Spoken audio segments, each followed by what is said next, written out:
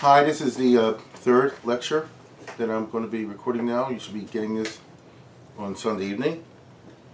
The name of this series, as you know by now, is Jews and Lithuanians, Glory, Horror, and Revisionist History. Today is the third lecture, which is entitled Hasidim Misnagdim Maskilim Lithuania under the Czars. We do these lectures with our sponsors. Today's third lecture is being sponsored, first of all, by Steve Kaplon, as you see, in honor of his parents, Howard and Marsha Kaplon. I would only say that one of the victims so far, casualties of the Corona era, which is forcing me to do this in my home, is that Steve and I were halfway through finishing the Tosefta on Mikvos. We finished the Mishnah's Tosefta. It's very difficult to go through, at least we find it that way. And we get together every Wednesday night. And I'm hoping this Corona business will go away so we can actually finish it and have it see him. So thanks to Steve Kaplon. And also, this lecture is being sponsored by the Saxes, Bill and Ellen Sachs. As you can see, in memory of their folks, which is very appropriate. And as it says, in memory of fathers Marvin Diamond, Meir ben Ephraim Halevi, and Jacob Sachs, Yaacov and Moshe Shmuel, two men who loved their families and lived Jewish lives back when it wasn't so popular. I know what that means. And as you see over here, Bill's father is a Holocaust survivor. Survived the Holocaust, lost a wife, daughter, most of the family. That's not unfamiliar in my family either. And so, speaking about Eastern Europe and all this, are things that will go to the ancestry of Bill and Ellen and so many others. So we thank our sponsor. Without any further ado, let's get down to business. As always, there's a lot to cover. As I said, today we're talking about carrying the story forward, basically into the 19th century, 1800s, basically. It's entitled Hasidim, Misnagdim, Maskilim, Lithuania under the Czars. But first, to set the general background. The old kingdom, the Rzeczpospolita, remember? The Republic of Nobles of Lithuania and Poland, underwent radical negative changes in the last part of the 18th century, starting very famously with our first slide here in 1772.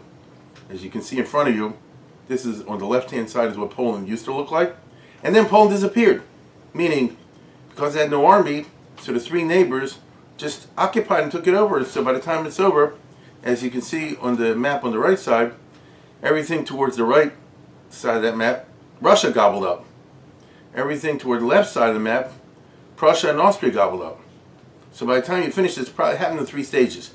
1772, 1793, and 1795. But by the time they finished, Poland disappeared. I mean, the country was, physically the country was there, but it no longer was an independent kingdom or an independent country. Instead, it was part of somebody else's empire. Which means the Poles were so stupid as they came to see themselves that they blew it and lost their entire Metzias. As you can see in the next slide, if you look closely, you can see that the part we're concerned about, Lithuania, that's on the right side of the map. I think you can tell that by now. Almost all of it was taken over by Russia, maybe all of it. I'm talking about the Grand Duchy of Lithuania. So the different colors simply represent, I'm talking about the right side of the map, the different colors represent what Russia swallowed up in 1772, and then in 1793, and then in 1795. So by the time it's finished, the area that you and I used to call the Grand Duchy of Lithuania, which we call today Lithuania, Belarus, and Ukraine, was taken over almost totally by Russia. Now, that means that the largest Jewish community is now going to find itself, for the next 150 years approximately, it's a long time, under Russia. This was obviously a violent change for the Poles and the Lithuanians. These fiercely independent and proud national groups, the Poles have built up such a Zach, the Lithuanians since the Middle Ages have built up such an empire, suddenly found themselves pretty doggone subservient and pitiful. How could they screw up so badly? That's what they said. Yesterday, we were a great kingdom. To compare the glorious past with the shameful present, because their own idiocy had brought about. The magnates prevented the establishment of a strong central government, and therefore Poland had no army to defend itself.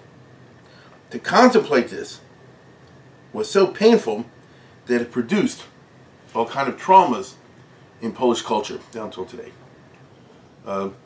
So great, and then we miss it. How can we do that? This is epitomized. You know, I always like to find a movie. I'm always fascinated with the movies from the point of view of the of what it tells you about culture. In the most famous piece of Polish literature that I'll be talking about today a little bit later also, in this movie I showed a couple years ago, the most famous Polish piece of literature is Pan Tadeusz, the story of Pan the Stir, like Sir Thaddeus, which is so well known in Poland, like Shakespeare, from Mickiewicz. And they made a big lavish movie about this in Poland. And indeed, at the end, it's a brilliant piece of cinematography in my opinion. You see that, you'll see in a second, a piece in which the Polish nobles are dancing, the Polish dance, the Polonaise, the Berserker, whatever it is, and everything's great. And then the scene shifts cinematographically, in terms of cinematography, to the fact, no, they're just thinking about it as old memory. There's just a bunch of Polish emigres, these people who had lived so great, they had to run away from Russia, living in France, their lives of beggars, and they're looking back to the glorious past and comparing what the shameful present and what a terrible tragedy this is. And the poet says, "Oh, my Lithuania, I'll never get over you." Not that you know Polish to understand it, but I'll be adverting on that a little bit later also. So just take a look at this for a moment.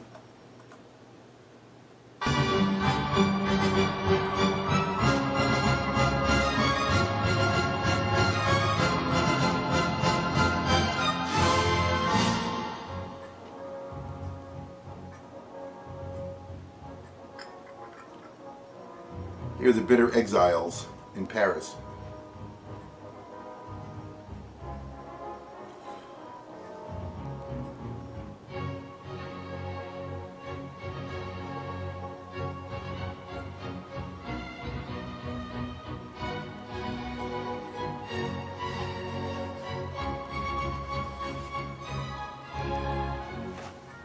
Litwo, ojczyzno moja, ty jesteś jak zdrowie. Ile cię trzeba cenić, ten tylko się dowie, kto cię stracił. Dziś piękność twą w całej ozdobie widzę i opisuję. Potęsknię po tobie. These are such famous lines I'll talk about in a minute. But it represents, you know, the trauma. How could we have gone so bad? Now, by the way, this is not foreign to the Jewish experience. I'm doing this series during the 3 weeks. Now it's coming up Tisha B'Av. We do the same thing. We say everything was so great, right? And then what happened over here? We do it on Yom Kippur when we talk about Oid, Mari Cohen, and all the rest of it. And Lemishma, Ozen, Dova, Navshenu. Lahavdil, that's exactly the way the Poles looked at it. To make matters worse, Napoleon came along a few years later, and he was reorganizing Europe. And although Napoleon, as a Frenchman, seemed to be committed to restoring Poland, because that's a traditional French policy, Napoleon cynically did not do that. Even though the Poles fought in his armies for him. What you see in front of you is, you see the Poles who enlisted in Napoleon's armies and fought very bravely for him, and they did so with the hope that as a matter of gratitude, he would restore Poland, and didn't exactly happen that way. Because what Napoleon did, as we see in the next slide, was to set up simply a mini Polish puppet state under a Saxon prince. Those two dumb kings that I showed you last time, Augustus I, Augustus II, so their son or grandson was now made Grand Duke of Warsaw. No, Napoleon just invented that. What you see in front of you in the light colored area is what was called the Grand Duchy of Warsaw. No, it's a small chalik of what used to be the big area of Poland. It's the heartland of Poland. And it did not include much of Lithuania. This is important for our story. So take a look at this map, and you'll see this in the next map in a minute. If you look in the middle of it, you see a big chunk of what used to be Poland. And then as you go to the upper, I guess, right-hand side, see how the map goes upwards a little bit, the borders? That area above it, that's the Lithuania. What you see, Mariupol and Lomza, that you've heard of, and Augustov, that's the Lithuanian part. But most of Lithuania was not part of that, okay? And the reason is simple. Lithuania was part of the Russian Empire, and Napoleon at that particular point did not want to mess with the Russians, okay? Now, eventually, Napoleon did mess with the Russians. Now, the Poles were disappointed. They said, We thought you would restore the old empire and Poland, Lithuania, all that. Napoleon said, "Mañana, mañana, maybe, maybe." The Poles even send the girl to seduce him to do that. But in 1812, I think, as we all know, Napoleon got into a tangle with Russia and invaded Russia. Okay, which is very famous and described in the literature, the Russian literature, and even the world literature, as the Great Patriotic Russian Defense War. We've all heard these stories. I thought War and Peace. The Russians fought back. They burned Moscow. Look what great liars the Russians are. What piece of disinformation. I'll tell you what I mean. I'll tell you what I mean. Was this an invasion of Russia? In actual fact, Napoleon mostly moved through non-Russian territory. In other words, when Napoleon invaded Russia in 1812, he started like in Lithuania, as you can see in the map in front of you, and headed north towards Moscow. And so most of the area he crossed through was area that Russia had just taken over and was ruling against the will of the people. So famously, for example, Napoleon kind of began his campaign by coming into Vilna. It's a very famous story. When Napoleon came into Vilna, at the head of his troops, he saw so many Jews because he wanted to use his huge Jewish population. And he famously said to his officers, "We made a wrong turn. We're heading to Moscow. We made a wrong turn, and instead we conquered Jerusalem." You understand? No, it's because there's such a large group of Frummies. So, as we know, if you read War and Peace, the Russians burned Moscow and kept retreating, and it was always winter, and eventually Napoleon's army had to retreat and was wiped out by the winter. That's the famous story of the War of 1812. The Russians, like Tolstoy, portrayed this as a victory for Russian patriotism, but really it was a victory for Russian imperialism. Okay? Because the Russians had imposed their rule on Lithuania and Poland. I'm talking about Belarus, Ukraine, Lithuania, Latvia, where the people didn't want. So basically, when the Russians defeated Napoleon, they said, "Good, this allows us to keep our dictatorial control of the subject peoples of the former kingdom of Lithuania and Poland." Indeed, the campaign of 1812 justified Russian imperialism, because the Russians could say, and did say, down until today, "See, it's a good thing we conquered all this extra territory, like Poland, because that gave us a buffer zone." Napoleon had to spend months marching through Lithuania, Belarus, and all, until he finally got to Russia proper. And by the time he got to Russia proper, crossing through all that, like it was the end of the summer, the winter was on, and if we hadn't done that, Napoleon would have been able to have a jump start closer to Moscow, and he would have beaten us. You understand? So this has always been used to justify by the Russians. In fact, they took other territory as a buffer. But most of the marching was through Belarus. In fact, the famous Lubavitcher Rebbe, the Lithuania, died during the Napoleon invasion in 1812 when he was running away from the French army. From the French army, I'll say it again. Anyway, be that as it may, when Napoleon was defeated and Europe was reconstituted, what they call the Congress of Vienna, Russia was in a strong position. Exactly like Stalin was at Yalta.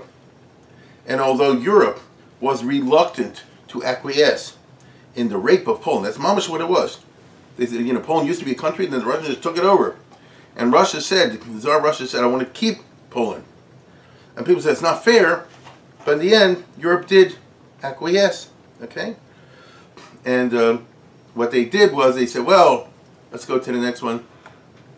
We'll set up what's called the Congress Kingdom Poland," which I spoke about a year or two ago. The area you see on towards the center here, called Zarata de Polonia, the Congress Poland. What they basically said was like this: Poland deserves to continue to exist in some form. So we, the Congress of Vienna, will establish a fig leaf. This area will be called the Kingdom of Poland, but the Tsar of Russia will be the king.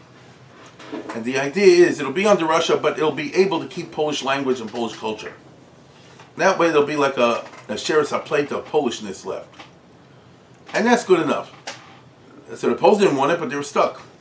Once again, as you look at the map in front of you, you see winding north, that like finger in the upper right hand, that's Lithuania. And so the Congress Poland was basically Central Poland, with Warsaw in the middle, and with a finger sticking up into the Lithuania, parts of Lithuania, Belarus.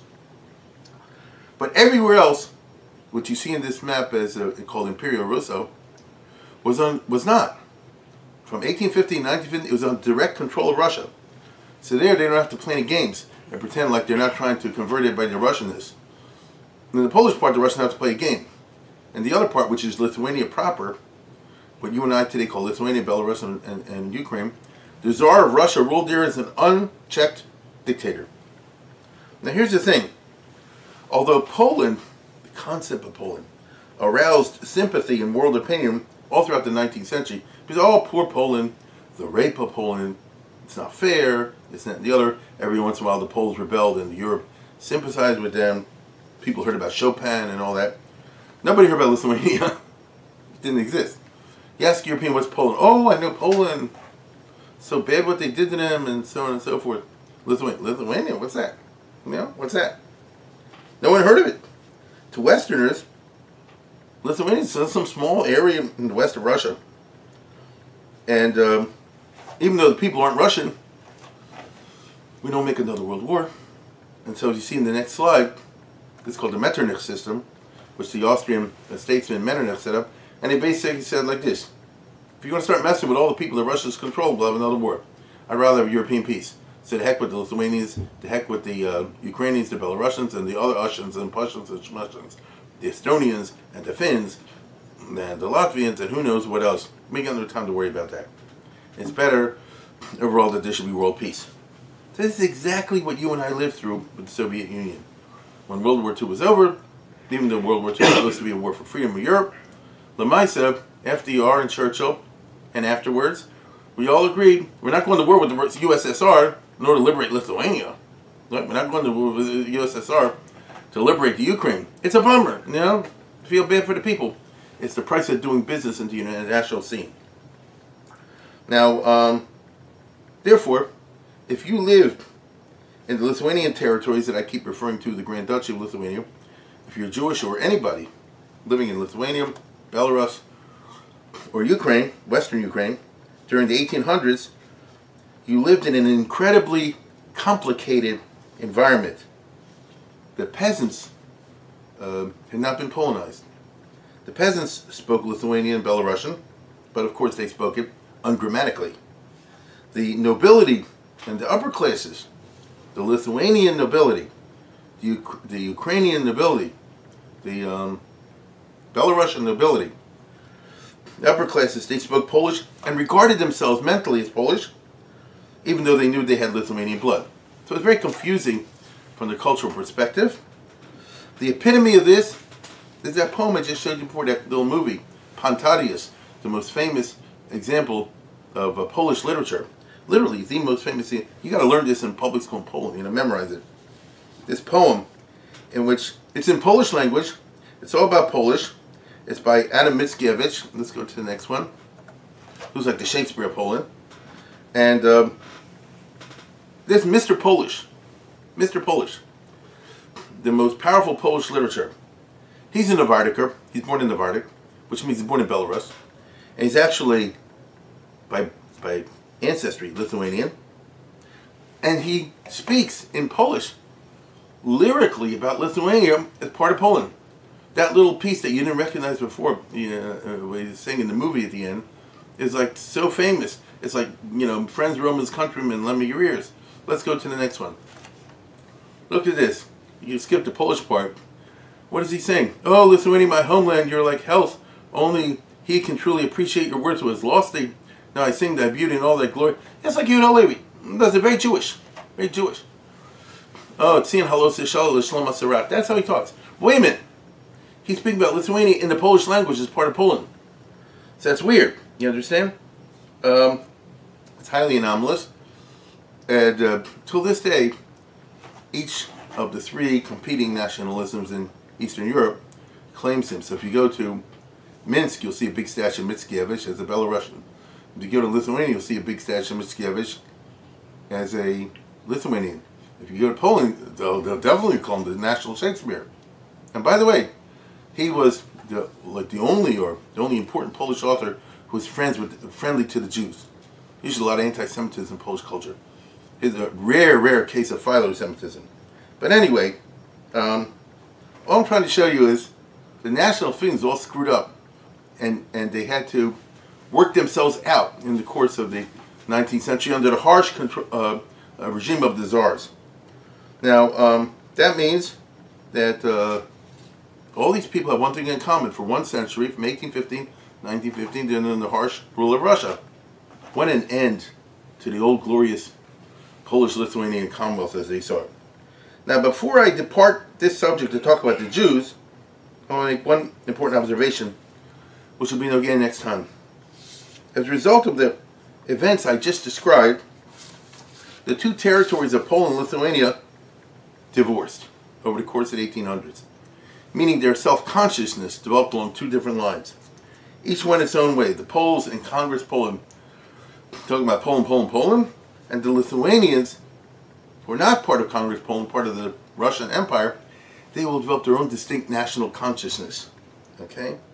Mentally and culturally, the Lithuanians would develop slowly and surely a consciousness as a distinct national group that had nothing to do with Poland, whose connection with Poland in the Rzeczpospolita had been a big mistake. That becomes a basic feature of Lithuanian self-consciousness. It didn't develop to the advantage of the Lithuanian half. Notice, we didn't Lithuanianize them, they Polonized us.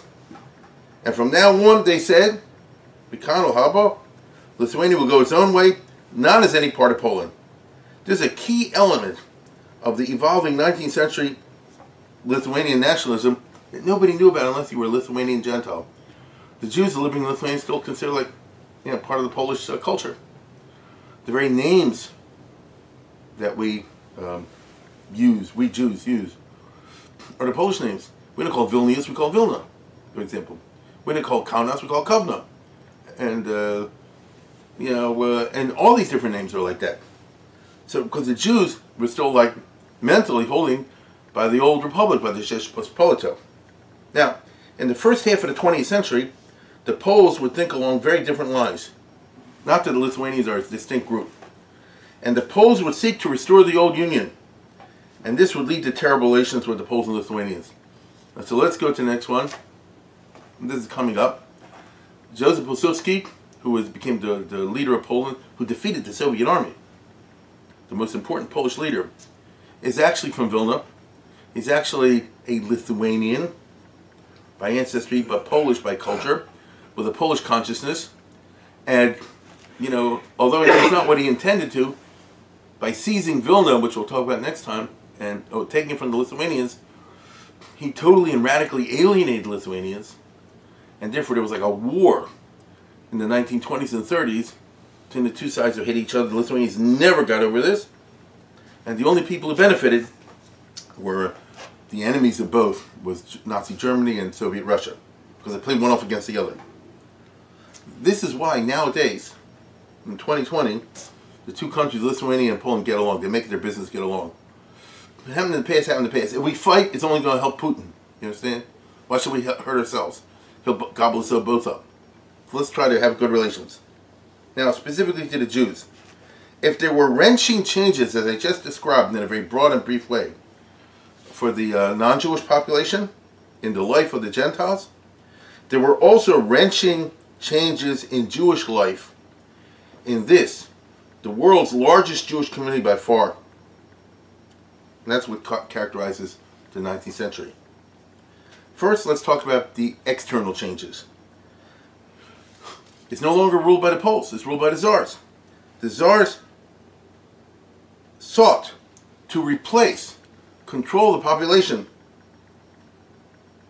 by the magnates and the gentry. We don't want them anymore, and instead replace them with the rule of Russian bureaucrats. So if you're Jewish, and let's say, for example, your ancestors live in Lithuania or Belarus, someplace like that, the people in charge are no longer the local lord, the local magnate or Szlachta, Polish guy, but some Russian guy, right? Who's a bureaucrat.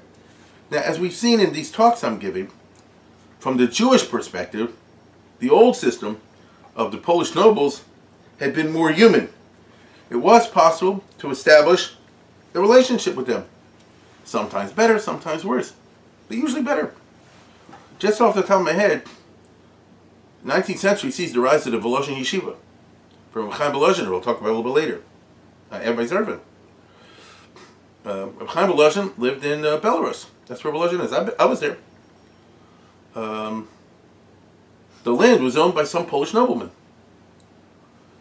Chaim Volozhin was a businessman, among other things. He did deals, business deals, in the old way with the local Polish guy who owned all the land. The Volozhin Yeshiva was founded when the Polish guy, who was a very good friend of this rabbi, gave him a piece of land and said, here you can build your yeshiva. Be my guest. And he, according to the stories, was a tremendous admirer of Chaim Volozhin. When Reb Chaim died, the nobleman came to the funeral and kissed his feet of the corpse, which is a sign in that culture of great respect. They say he had a portrait of Reb Chaim Volozhin painted on his china, which used to be the style once upon a time, on his cups. In other words, you could have these kind of relationships develop because it's part of the old system. Not under the Russians, okay? The Russian bureaucrats were trained, I repeat, trained professionally to be anti-Semitic. It's not a witticism on my part. It's a fact. Because the Tsarist state and culture had always been this way. Let's go to the next one. You have to understand, Poland is Poland and Russia is Russia. The kingdom, Poland, Lithuania, in the old days went one way. The Tsarist state of Russia, Moscow, went another way. The Polish state was like Catholic. The Tsarist state was like a Russian Orthodox. There were a bunch of differences between the two. One of the big differences was as follows. The Jews were allowed into Poland, Lithuania. Jews were never allowed, ever, into Russia. If you go into Russia, you get killed. Ivan the Terrible was pressured to, you see on the right, to let Jewish merchants in to help the economy. He said, no way. On the left, you see Peter the Great, who is supposed to modernize Russia. And they said to him, if you want a modern economy, bring in the Jews. He said, no way. In the middle is his daughter, Empress Elizabeth, the one for Catherine the Great, who said, I'd rather be thrown naked in the snow to the wolves than have a shava pruta of Hana from the enemies of God, meaning from the Jews who killed Christ. So you see this just intense anti-Jewish feeling that expressed itself in state policy in a way that never happened in the Kingdom of Poland and Lithuania. Okay? And now these guys, these son of guns, have taken over and they rule everything. Now from the point of view of the Tsar state, and the Tsars established what I always call bureaucratic absolutist state. I've discussed this in the past. Very briefly, the Tsar is the ruler and he's a dictator, meaning there's no limitations on his rule. He do whatever he wants. But having said that, once you rule a big place, you want to do it in an organized fashion, just for rational reasons. And so you run the country through bureaucrats. There's no elections. Everything's top down.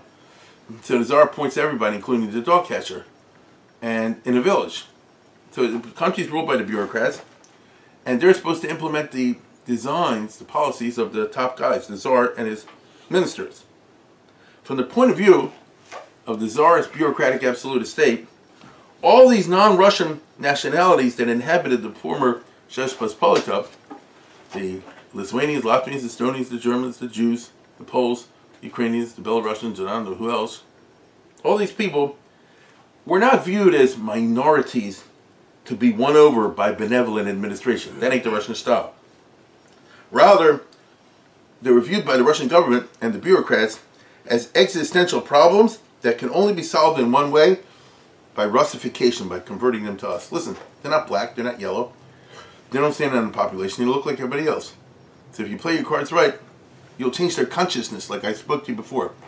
The Poles changed the consciousness of the upper class of Lithuanians. The Russians wanted to change the consciousness of everybody and make them feel Russian, and then they'll be Mamela, part of the Russian people, and the problem will be solved. Because we'll have a country with no minorities. Everybody's Russian.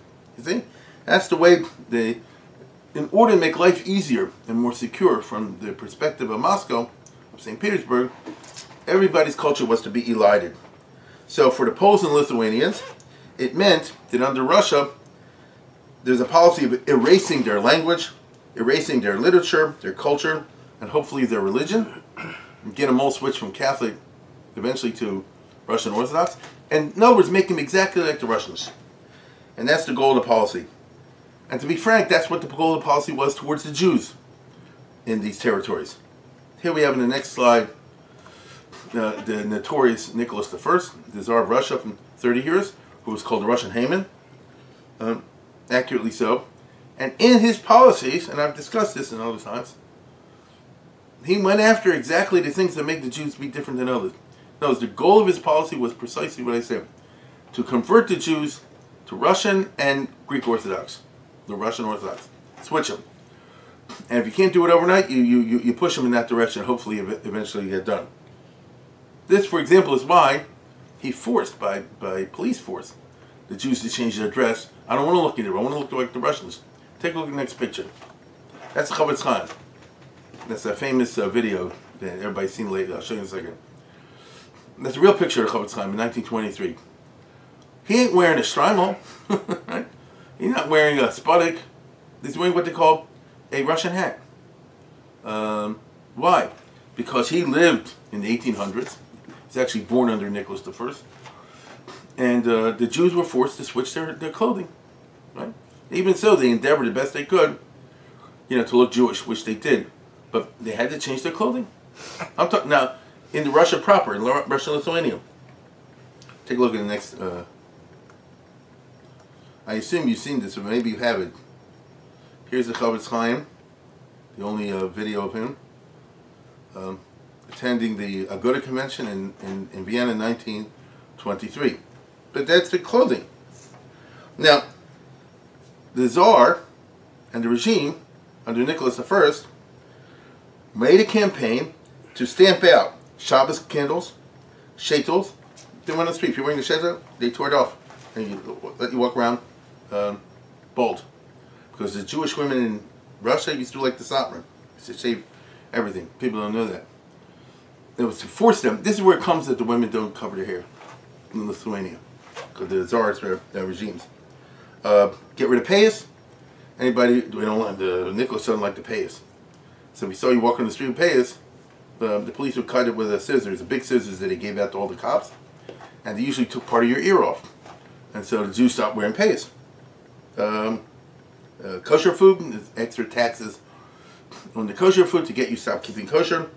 And particularly, and remember he did the Cantonists where they kidnapped the kids, they drafted the kids and kept them in the Russian army for 25 years, which the idea is to convert them. And most importantly, chinuch. He wanted to transform the educational system and begin to indoctrinate the younger generation along lines that I just said before, that they should eventually become Russian and Christian. Right? This is, we all know this. Now, remember, this is not Poland. In Poland, he had to act a little bit different because there he's supposed to respect the Polish culture. But in Lithuania, in Belarus, in those places, he is a total dictator. Europe doesn't interfere. He can do whatever he wants. Okay? So the areas of what you call the Grand Duchy of Lithuania were exposed to the full rigors of the Tsarist regime.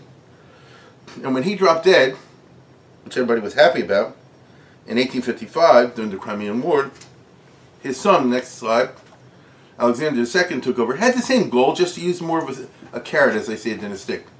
He liberalized a little bit with the idea that maybe the liberalization will encourage the Jews to move in the desired direction. The desired direction is out of Jewish separateness, out of Jewish distinctiveness, out of Jewish religion, hopefully.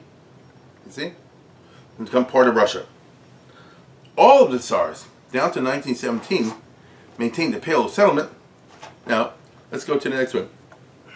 The Pale of Settlement was a territory. Do you recognize it? I mean, that's the old kingdom of Poland and Lithuania. That's what it is.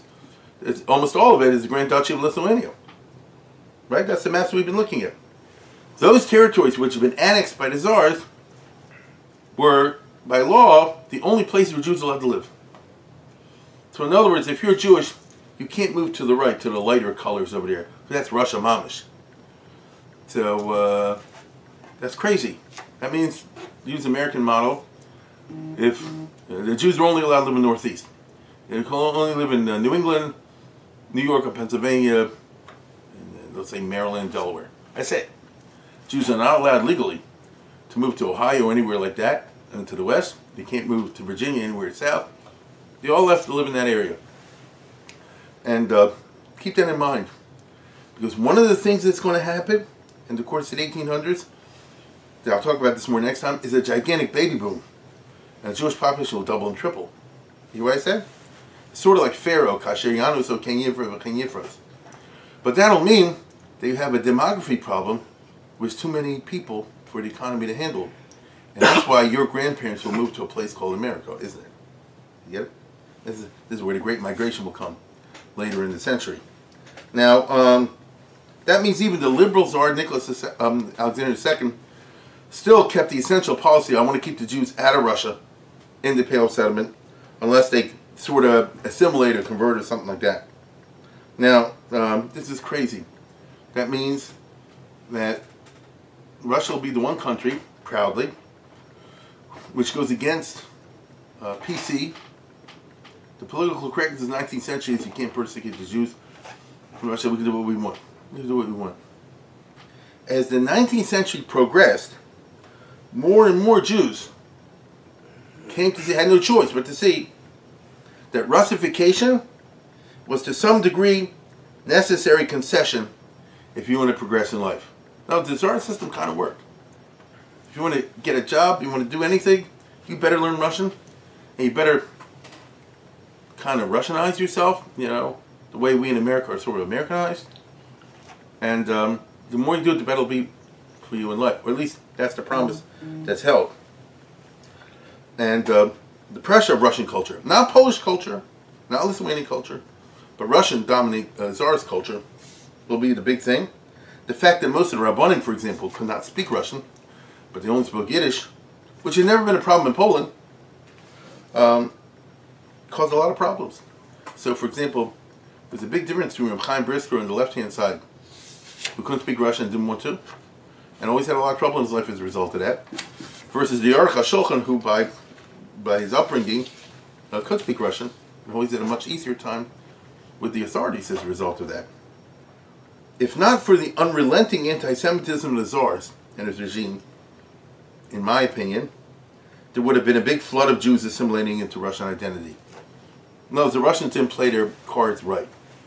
If the goal was to get the Jews to assimilate, they should have done like America, like the West. Be nicer to them than a ton of Jews. Because that's what happened in this country. A ton of Jews would have dropped out of Yiddishkeit and gone into Russianness. The Russian culture, very strong culture, 19th century. Tchaikovsky, Tolstoy, oh my goodness, you know, Rimsky, of course, you know, golden age of Russian culture. There's a lot to get into there. But paradoxically, the Russians couldn't do it. To say, we liberalize and give the Jews all the civil rights. Move wherever you want. Because the Russians actually feared that a flood of Jews would come into Russian culture and society, and then the Jews would take over because they're smarter than the Russians. This is classic 19th century European anti-Semitism. We want the Jews stop being Jewish. We want them to come in and consume our culture, but we don't want them to produce culture. It's not possible with smart people like the Jews who have a lot of intellectuals. They want to write, they want to think, they want to express their ideas, they want to contribute. But then the Russians say, no, you want to take over Russia. So then make up your mind. If you're afraid that Jews will come and take over Russia, leave them alone in the Pale Settlement and subsidize yeshivas and Hasidic rabbis and keep them isolated, and they'll stay out of everybody's life. No, the Russians can't do that. Well, then go the other way and do whatever you can to liberalize and bring them into... Well, no, we can't do that either. And so the Russian policy toward the Jews was always self-contradictory, which led to all kind of problems eventually to the Russian Revolution, among other things. Now hold that thought. While we turn our attention to wrenching changes in Jewish life that were internal in nature. At the start, in the 1700s, as we've seen, Judaism and Jewry throughout the Rzeczpospolita, throughout all that huge territory of Poland and Lithuania, have been pretty doggone monolithic. Wherever you went, it's the same Yiddish, the same Minhagim, the same Rabbanim, the same Siddur, the same Sepharim, the same Hashkafa, the same superstitions. And that was like, made you, if you're Jewish, you felt part of a Jewish nation living throughout this whole area. Wherever you go, there's people like you. And then, as we know, things started to change. The first big change that caused splits was Hasidism, which has its origins as, I think you know, with the Baal Shem Tov. The Baal Shem Tov still lived all of his life in the Shesh Pospolita. He died in 1760. No, as he lived his life. Let's go to the next one. Right? The Baal Shem Tov, as you can see over here, the map in front of you shows Poland in the southern part, and then that big chunk of Lithuania in the middle. And the Baal Shem Tov actually lived his life, I guess, in the lower right-hand corner of the map. You see Lvov to the right of that, in Podolia and in eastern Galicia and Ukraine, basically Ukraine, which was part of the Kingdom of Poland and Lithuania at that time.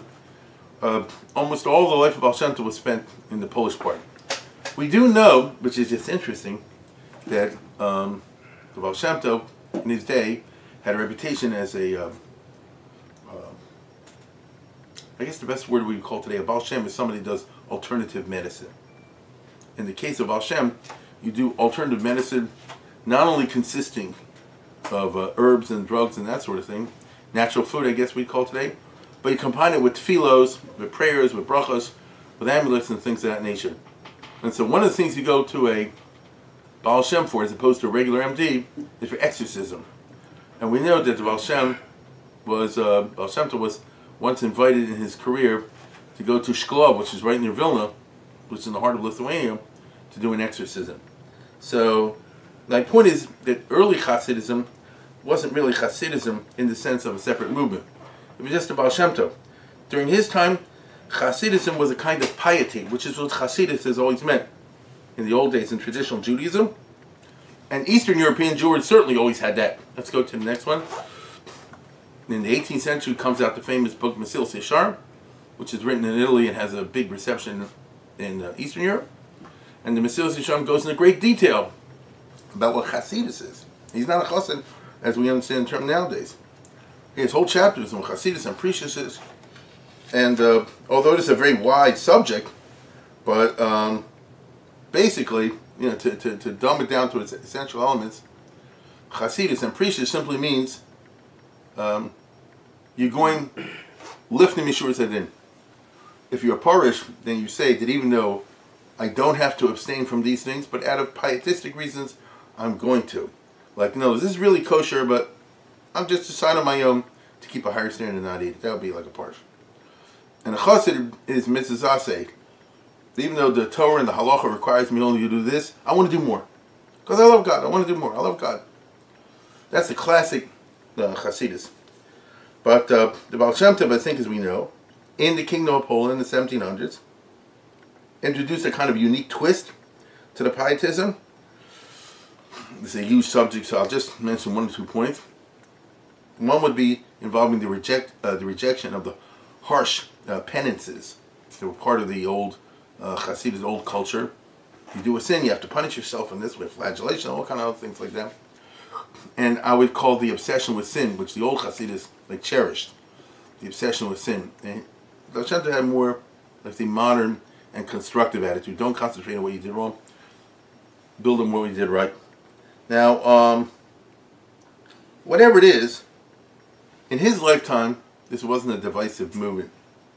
But after the death of Baal Shem Tov in 1760, in the last years of the old Kingdom of Poland and Lithuania, the Rzesz Pospolita, and at the time of the first partition in 1772, Hasidism, as we know, did indeed turn into a distinct movement and assumed its present form that we recognize today, not simply as a group of pietists, Jews who want to go lifnim mishur tzadin, but as an organized group of sworn followers of a Rebbe, a kind of a rabbi that never existed before. There's no such thing, really, as a chassid without a Rebbe. Somebody says, I'm a chassidic, I have no Rebbe. That's not a chassid. You have to have some Rebbe. But the institution of Rebbe never existed before. That somebody says something and you just do it. Right? For various reasons. You follow. Okay? Moshe Rabbeinu was not a Rebbe like that. Look on the Chumash. Moshe is always telling the Jews this, that, and the other. They don't listen. The Rambam, the Ramah, and all the others, not rabbis. They're rabbis.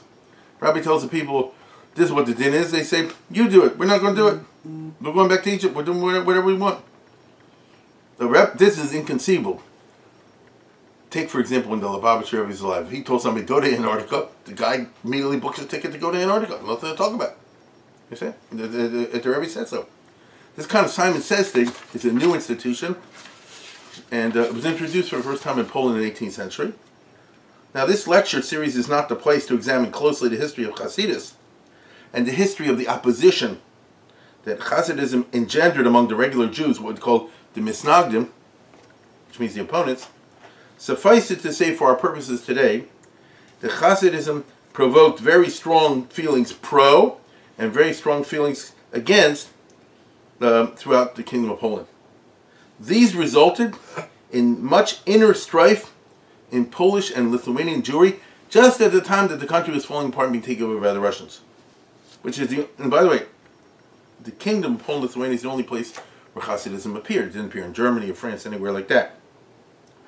Overall, the opposition to Hasidism, and let's look at the next map, collapsed in the Ukraine. So in other words, there was long, strong feelings, but if you look at the map in front of you of the old Rzeczpospolita, you see on the right and the left and in the middle. So on the right is Ukraine, and there the Hasidim won a total triumph. Everybody converted to Hasidism. If somebody says it's wrong, he was like 1 out of a million. If you look all the way on the left, upper left, the heart of Lithuania, they're the opposite. There the Misnagdim held out mostly, and it was a place where Hasidim did not penetrate except to a limited extent. In the middle was the middle. The middle is that huge area in the middle, what's called Belarus. And here was 50-50. You had a very large Hasidic population. This is where Lubavitch was. Lubavitch is located in Belarus. The Alter Rebbe was in Ladi and places like that. This is Belarus. Here, there was a very bitter fight because both sides were very well represented. There was a lot of Misnagdim who rejected Hasidism in principle, violently. But the time they say, I don't know if it's true, they say that Lubavitcher, the founder, this is before they went to Lubavitch, the founder of Chabad had 100,000 Hasidim. That's a huge number. 100,000. And besides Chabad, you had, I don't know, Slonim and Karlin and these other groups in there. It was flourishing. And so it was a time of great tension, you might say. Right? Now, as you know, as we know as we go to the next one, the result was very bitter strife. The Vilna Gaon on the left, the Alter Rebbe on the right. This is like synonymous with the Hasidim Misnagdim fights.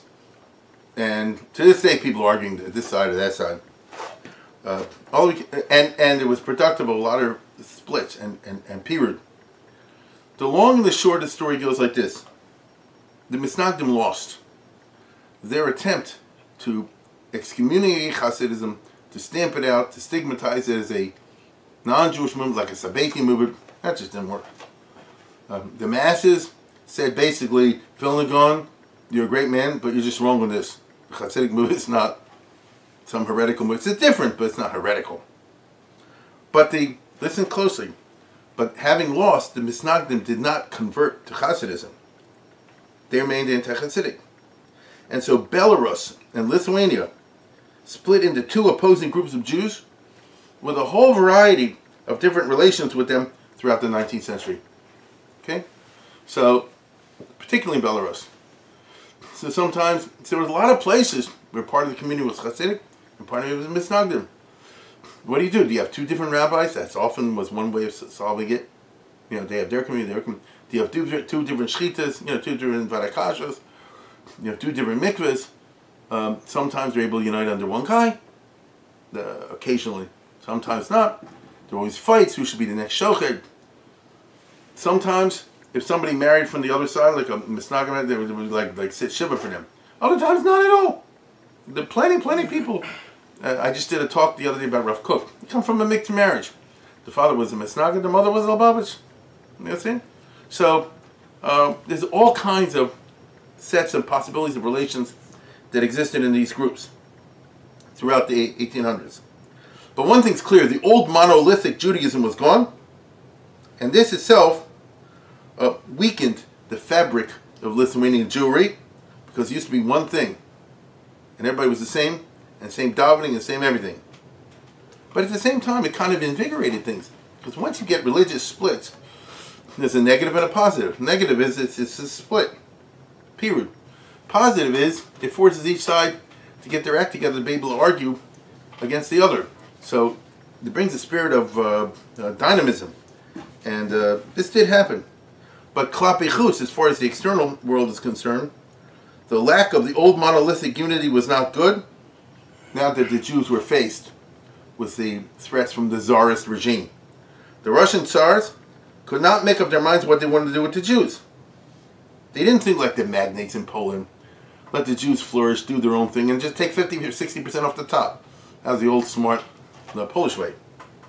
The Russian bureaucrats feared that if the despised Jews would, through their cleverness, seize total control of the Russian economy, the way it appeared that they seized total control of the Lithuanian economy, that the Russians would end up as slaves to the Jews, which profoundly offended the master race mentality of the Russians. Because they consider themselves master race. After all, they started with the city of Moscow and they're like this, until they had the biggest empire in the world, running from the Atlantic to the Pacific. And so they rule others. They're not ruled by others. Like the Russians, people don't know this because we're Westerners. Just like the British have a big empire and have mentality that we're meant to rule, the Russians have the same thing. And here's a group of the Jews, what they say they're smarter than us. So what do we do with them exactly? And I would say until today, the Russian policy is always zigzag on this subject. So the Russian bureaucrats, with their professional training in cynical manipulation of subject races, were always thinking of how to tinker with the internal life of the Jews in such a way as to mold the Jews into the type of subservient race the Russians would like. This, of course, was impossible. It's not how the Jews are. Right? May fit for other ethnicities and not the Jews. To the Russians, the sheer mass of the Jews, which grew and grew in Lithuania and Belarus and Ukraine, who sometimes were the majority of the population in places, the differentness of the Jews, the proud disdain the Jews displayed towards others, which was a result of what we've been talking about in this course. The proud Jewish consciousness that I described that had developed in the good old days in the Grand Duchy of Lithuania. All this was profoundly off-putting and offensive. We're the bosses. The Jews should be, kissing up to us. The Jews would kiss up to them, but you could tell they just did it for effect. The Jews was, bow down to you. But it's like Yaacov and Esau. You knew in their hearts, they thought, we're much superior to you. Which they did feel that way. And what makes things even worse from the Russian point of view is the Jews have other Jewish groups throughout Europe. And these other Jewish groups, and beyond Europe, were gaining power of all sorts in the 19th century. What's the story of the Jews in the 1800s? Little by little, they're getting civil rights, and eventually important amount of power through all kinds of ways in the West. Oh, the Russians hate this. And so at the same time the Tsar is trying to stamp out Judaism, you have the famous scenes in Victorian England in which Palmerston, I love this dramatization, gives his famous speech saying England is ready to go to war for a Jew, Don Pacifico, because even if he's Jewish, he's a British subject and he's entitled to be supported by the Queen, and the Parliament supports him. Take a look at this. I found this online. That's Lord Palmerston. Let me begin by asking, what does it mean to be a citizen of this great nation? What does it mean to be an Englishman? Is it a question of birth, location, dress? By none of these criteria could Don Pacifico be called an Englishman. But I believe that to be a subject of Her Majesty the Queen means so much more than any of these things. British citizen, like the Roman in days of old, held himself free from indignity when he could also say civis Romanus sum. So also the British subject shall feel confident that the watchful eye and strong arm of England shall protect him from injustice and wrong in whatever land he may be.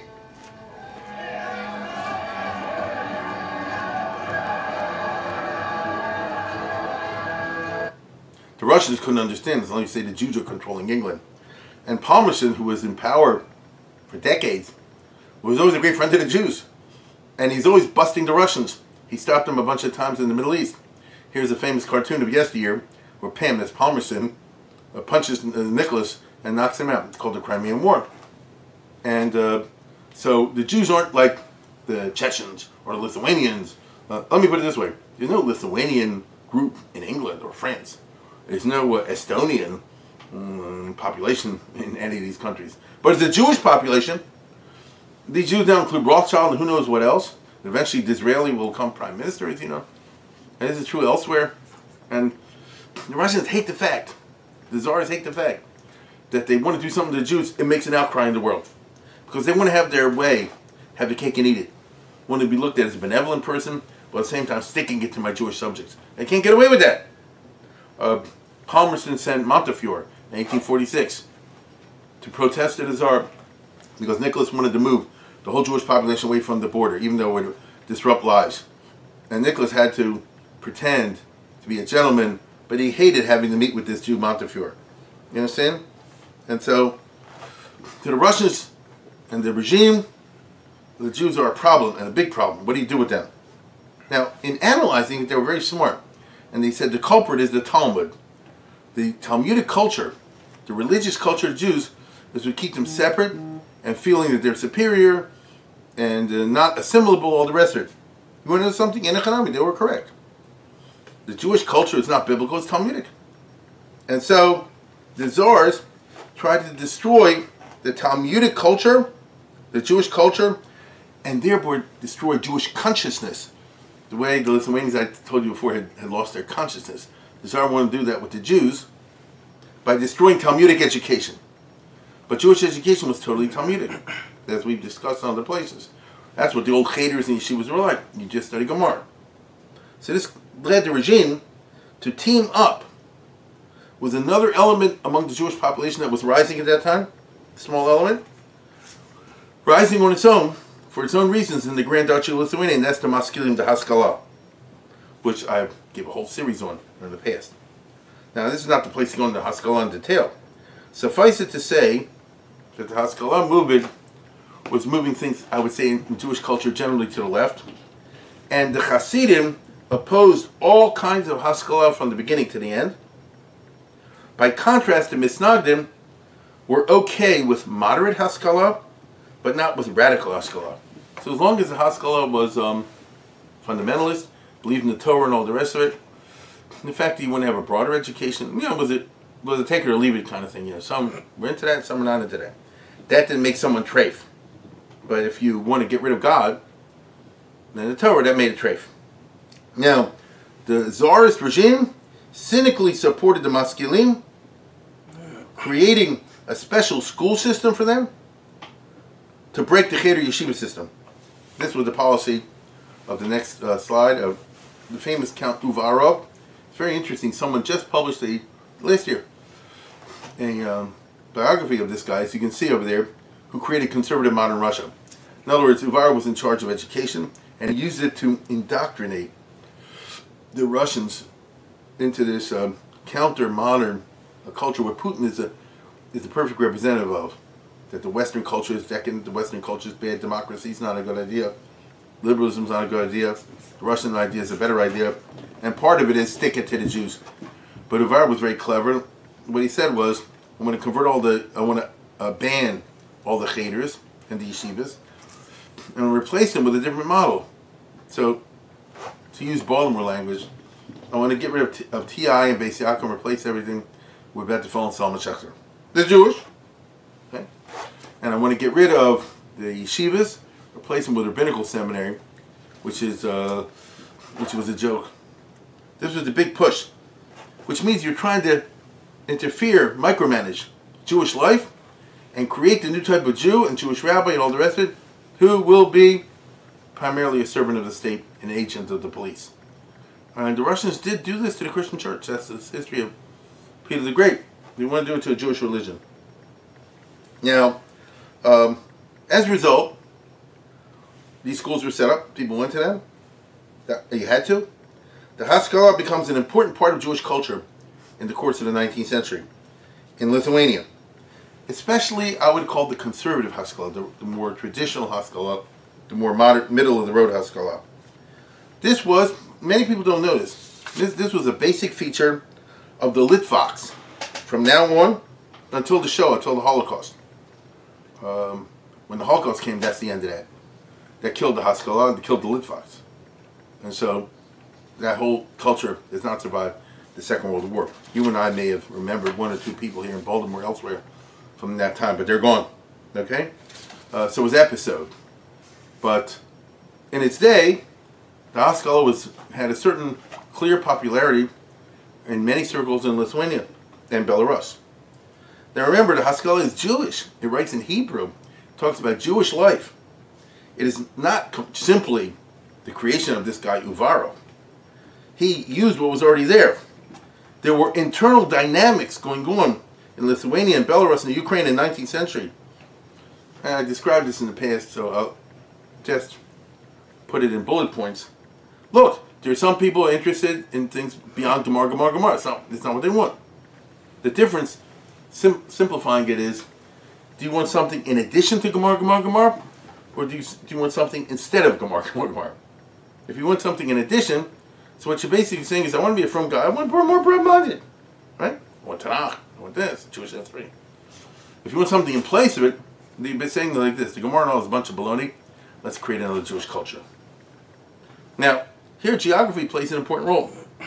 Let's go to the map.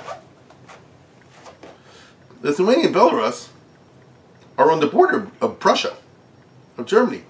If you look at the map in front of you, you see where it says Germany in the 19th century? And you see all the way to the right-hand side, like the finger of Germany running across the top of the Baltic. Right after that is Lithuania and Belarus.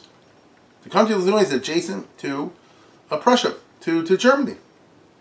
Okay? Although Lithuania is in the east, it's never far from the west. There's always a lot of travel back and forth. A lot of Lithuanian and Belarusian Jews did intercourse. They traveled, merchants and things like this. They lived for long periods of time in East Prussia, which is what you see over there. Mr. Salanter used to live among these groups in the 19th century. So European cultural influence will be pronounced in Lithuania. The educated Jews in Lithuania will know what's happening in European science and culture. You know what I'm talking about? If you live in Kovno, if you live in Punovich, if you live in Telz, places like that, even in Meir, the border's not that far away. It's like Baltimore and, I don't know, Delaware or something like that. You know, not that far away. And so, therefore, you're not talking about another world. You're just in the Russian Empire, which is a different place. But the discovery, the new ideas, the culture that's flourishing in the West, especially in Germany, is literally next door. Okay? So don't be surprised if a lot of these ideas penetrate into Lithuania and have a lot to do with the rise of the Haskalah. No, a guy goes on a business trip. He comes back from Germany. He said, "What'd you see when you were on your business trip in Berlin?" "Oh, I see that there's this in the newspaper and this new idea over here. There's a guy named Darwin now, you know. There's a guy discovered electricity." I don't know, whatever they came up with. The guy named Freud. And all of a sudden, this is being talked about at the Shabbos tables in Lithuania. Now, if that were the whole story, the presentation... I'm sorry. If that were the whole story, the penetration of European, Eastern and Western culture into the Jewish population of Lithuania, that was the story. And a decline and indeed a disappearance of traditional Judaism. First the disappearance of Gemara, Gemara, Gemara, and eventually the disappearance and decline, at least, of religious observance.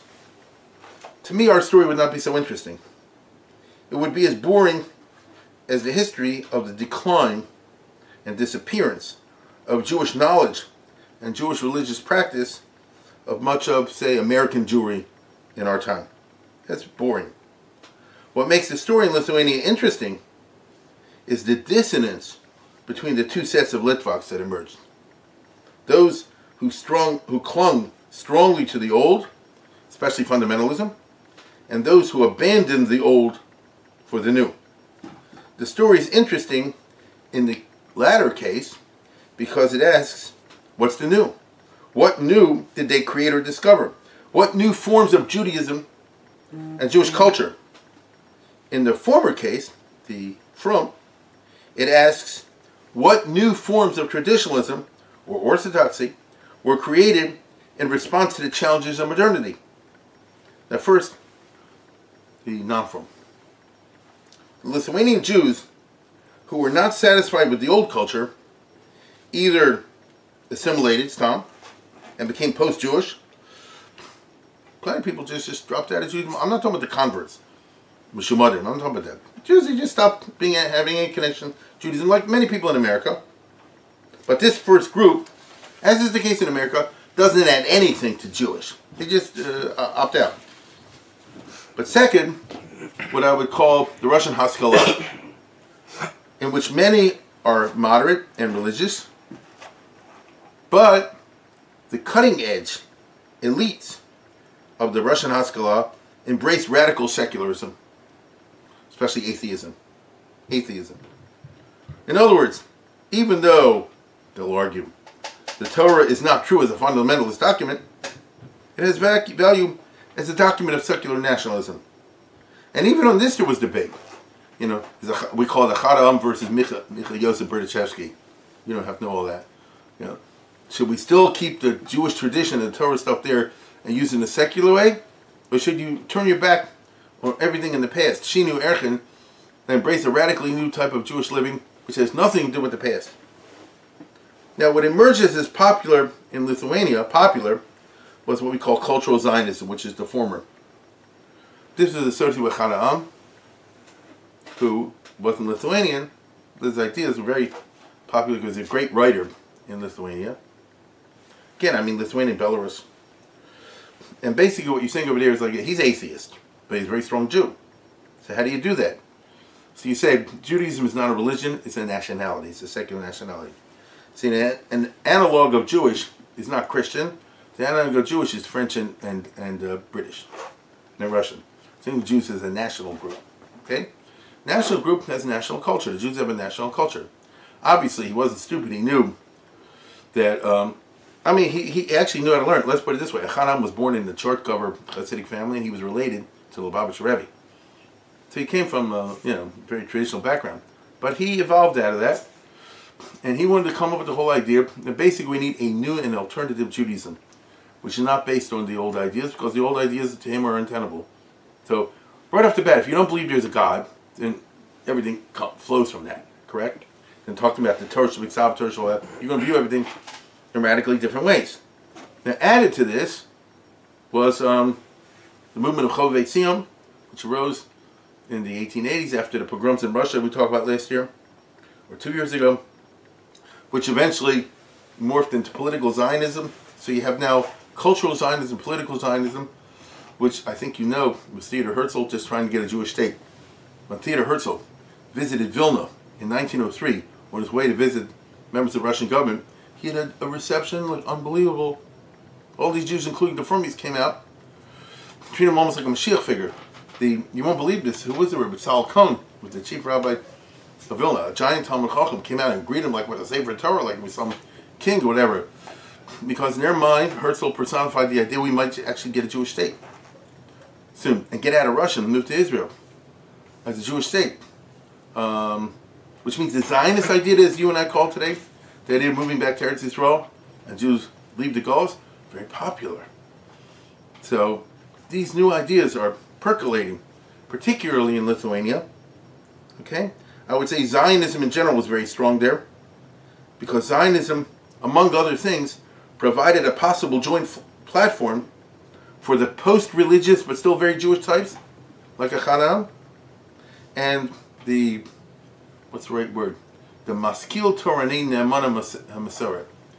The type of Orthodox Jew, very broad-minded, and is international. So in other words, you're interested in Gemara, but other things as well.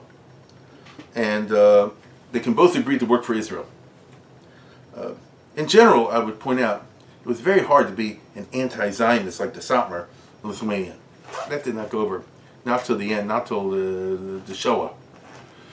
And you know how many speak talking in Lithuania? Hardly. That, you know, you can't have a state of Israel because the Mashiach didn't come. If first going to get a state of Israel, they'd move there. You understand? Obviously, the Frum one wanted to be a Shomer Shabbos state. The non-Frum would be a Chal Shabbos state. That's a different story. But in principle, there's no mitzvah to live in Russia as opposed to Jerusalem if it's possible to move to Jerusalem.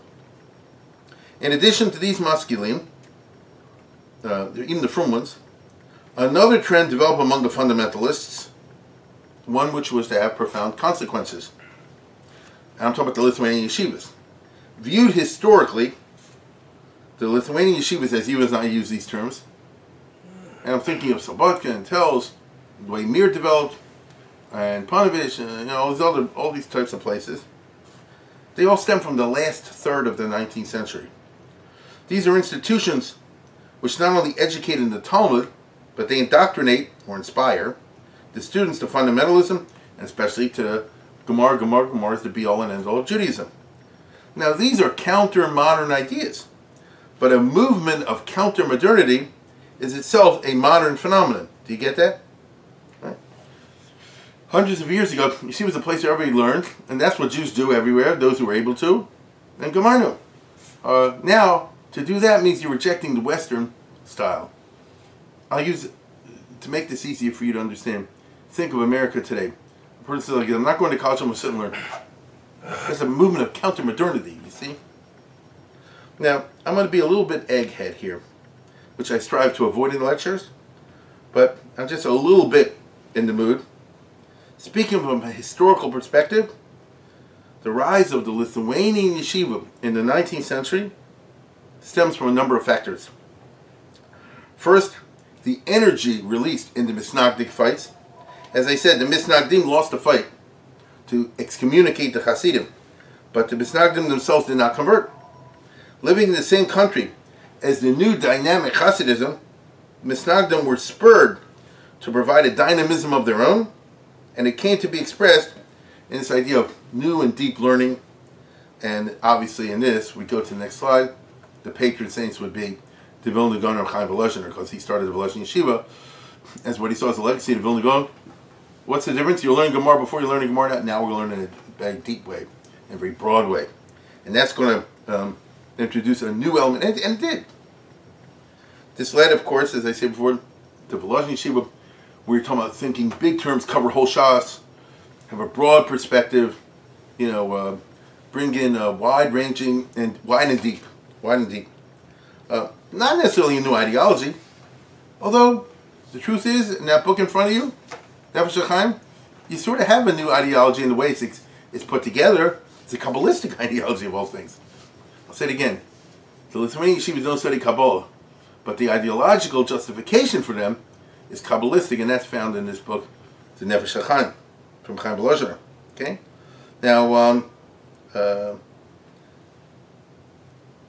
yeshiva is not, the Volozhin yeshiva was not a matter of ideology. They didn't try to give the students a particular ideology.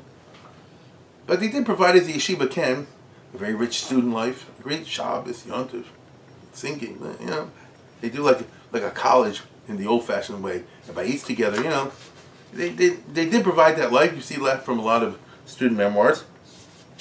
That's one dynamic. Another one that led to the rise of these yeshivas was the angry reaction of Frum Jews to Nicholas and Uvarov. They're trying to stamp out the Torah, which they were. They're trying to stamp out the yeshivas, trying to stamp out the cheder. So we'll fight back, and we'll double down. And the yeshiva, therefore, was seen as a place in which to resist and counter the efforts of the modern Antiochus and the modern Hellenist Jews. Because we had traitors before, and we have traitors now. And we're going to be the Maccabees. We're going to express this through living a total Jewish life and total immersion in Torah, Gemara. Thirdly, I think another dynamic was the angry reaction of the Frum to the attacks on Orthodox Judaism in the late 1860s by the left-wing Maskilim, especially Moshe Leib Lilienthal. Let's go to the next one. And Leib Gordon, I discussed this in the past, where they said, the Shulchan Aruch is wrong, and this is wrong, and Judaism has to be reimagined, because mutatis mutandis, as they say, but it's perceived as something that wants to destroy the status quo. And so the result is we're going to counter this by making yeshiva and totally excluding the Haskalah from its walls and creating an alternative to that. And finally, I would point to the fact that emerged that you have this new what you call Musar movement, in which they have these very interesting ideas associated with these whole intellectuals, with Yisrael Salanter and his followers. The only place you can implement it is in the yeshiva. It's not something you can do in the broad public. Well, it's late, so even though I could go on at great length, I will just leave with the thought of the 19th century as a time of foreign hostile rule for Jews and Lithuanians, with both groups groping their way towards a modern nationalism for the 20th century, and with the Lithuanian Jews transformed from a monolithic culture to a population occupying all possible points on the Hashkafa perspective, from principled atheism to Lubavitch and Musar.